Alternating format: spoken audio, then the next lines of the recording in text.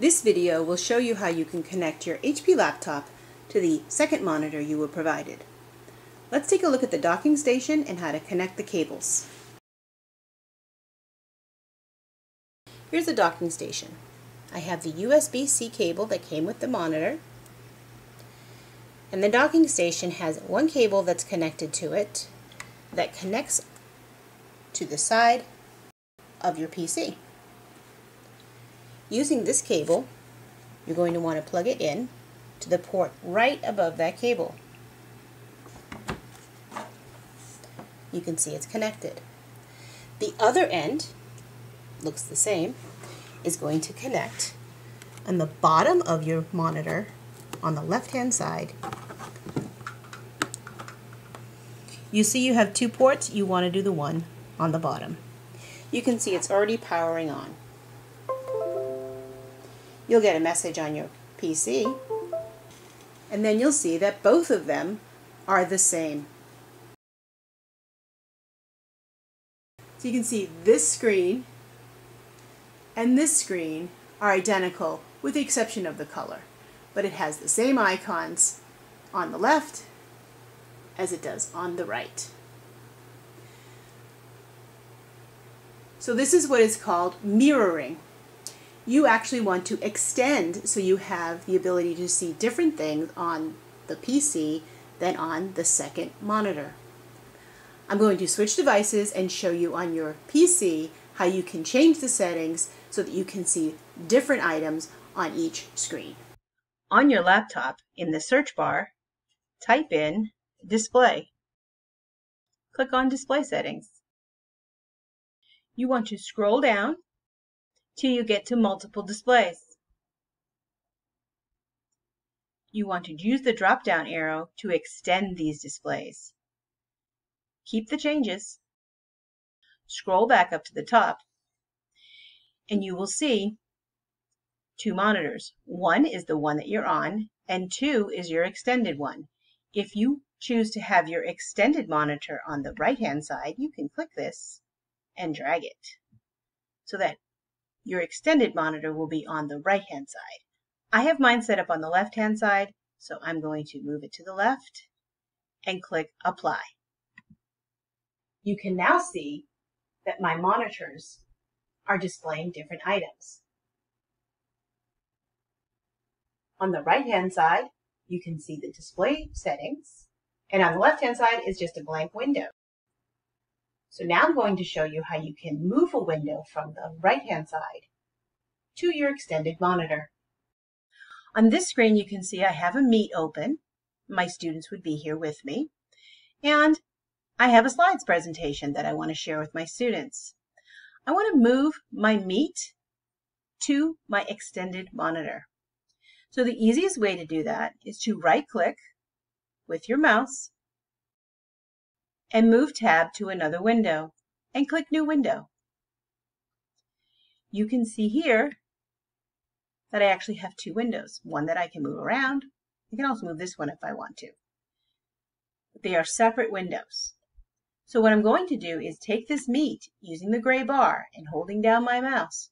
I'm going to drag it to the left side. You can see it going off screen.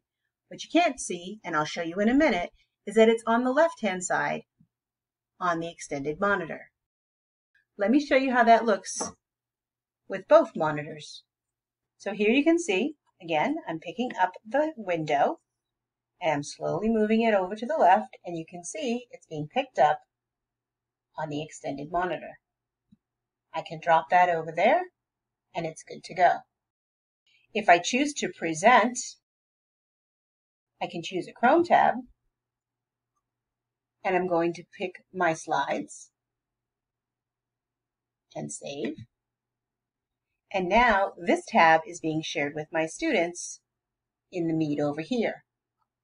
I can present as I normally would, and I have full screen here, as well as full screen access to my students over here. Remember, when you share a Chrome tab and you switch to a new tab, make sure you click Share this tab instead so that your students will see this tab. If you go back to your presentation, share this tab instead. You'll know which tab you're sharing because you will see a blue box, very light blue box, around the perimeter of the screen you're sharing. It may be easier to see it over here. There, you can see it better. My students don't see that I have two screens. This is just a convenience for me so I can have my students over here and my presentation or whatever material I am sharing with my students over here. Other ways that you can use the extended monitor, I can move this tab over here and I can use this to monitor my Gmail. I have full access to add additional tabs here as well as here. This will allow me to perhaps have my Google Classroom on one screen and any content I'm searching for on this screen. The external monitor does have some settings that you can change. Using the button on the lower left, press it once. You can see that each menu item is indicated with either a triangle or circle. Pushing it in or right, left, up, down will get you to those menu items. So if I press inward, I get to the first menu item, which is Splendid. Pushing the button to the right will show me the different modes. You'll notice the monitor color scheme changes based on the selection.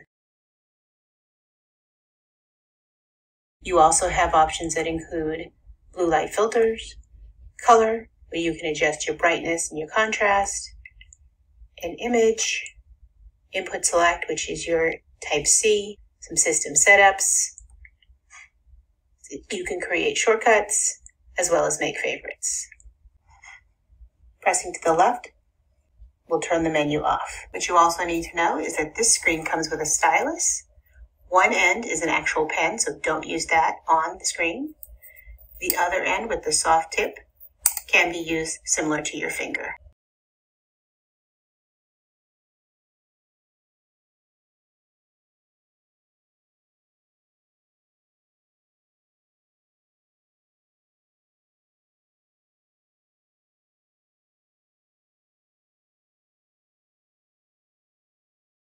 Your extended monitor does have a speaker. If you want to ensure that the sound from a Google Meet is coming from your laptop, go to the Meet and Settings. Be sure your speakers are set to Realtek Audio, as those are the speakers in your HP laptop. If you see anything that indicates MB16AMT USB audio, like these three here, those are the speakers in the extended monitor. So make sure your speakers are set here. If there's a problem with your participants hearing you, it may be because you have your dock cam connected, in which case it would show here. Make sure you're on microphone array Intel Smart Sound technology. We'll cover that in the dock cam video.